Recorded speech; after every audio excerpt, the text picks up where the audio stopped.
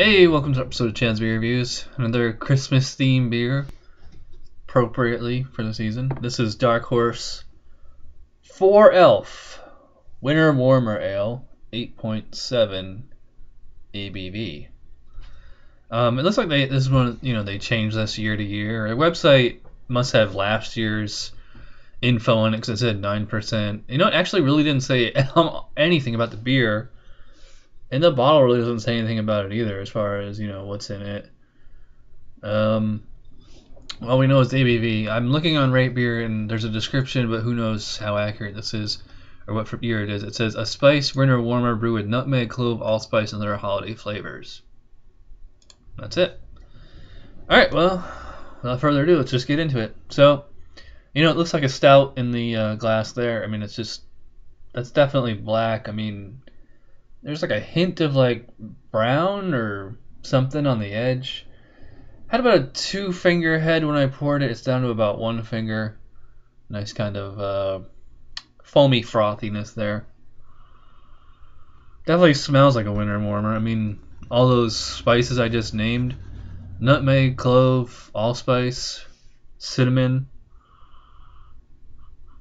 Get like it has like a little bit of like a fruitcake kind of flavor or aroma, I should say. Kind of like some fruitiness to it. Very sweet, very spicy. Smells like a cookie, which is what a winter warmer should be. So let's dig in here. Cheers. Yeah, so up front you get kind of like a cookie flavor. It's pretty sweet. Maybe like a gingerbread, or some kind of like a snickerdoodle type cookie. And then through the middle, I mean, not much in the way of bitterness here. There's some, not a lot. Right as it's going down, like this intense, like, it seems like a smoky character, but I think it's actually more of just like, probably just like a ton of like cinnamon or I mean nutmeg, ginger, like they're all in the same family of spices there. It's really, really strong. It has like a real dry sensation, and then I get like kind of like a slight kind of vanilla flavor going on the finish. Although I mean, I can tell it's just the alcohol. Kind of cleans out the sinuses, whereas I swallow and as I exhale there. Yeah, it was not quite horseradish or wasabi or something like that, but it's not never, but I mean, I just can't really recall a winter warmer type beer like this where it was like that strongly spiced, like on the finish. Almost like a lot of the same flavors you get in a pumpkin beer. And despite it being, really dark, like I really don't get much in the way of like roasted malt or chocolate coffee, things like that.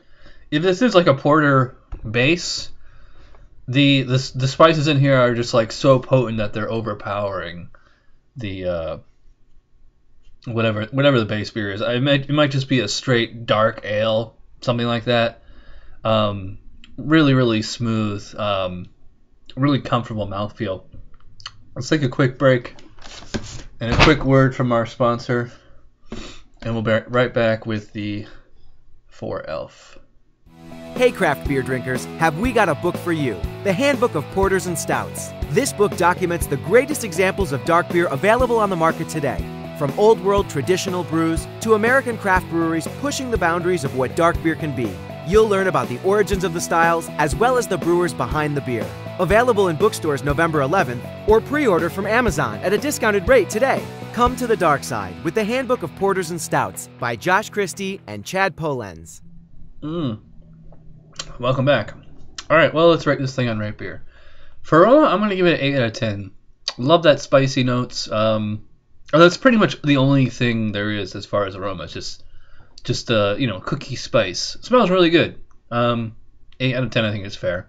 For appearance, I mean, there's not much, as far as like a baseline or whatever, but I mean, lacing speaks for itself. The head's hanging in there. This could go anywhere. This could go at least 4. I think I'm going to give it a 5, just to be generous. It's Christmas. If the head fizzled away or if there was like hardly any lacing, I'd go lower. But Why not a 5? For taste, same thing as aroma. I mean, I like the taste.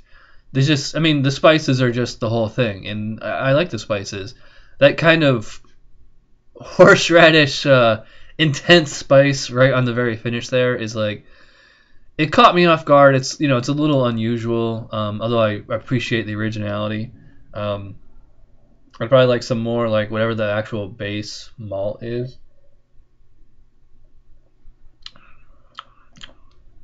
But I mean, when you think winter warmer, you think Christmas beer, this is exactly what you want. So it delivers as promised. So yeah, 8 out of 10.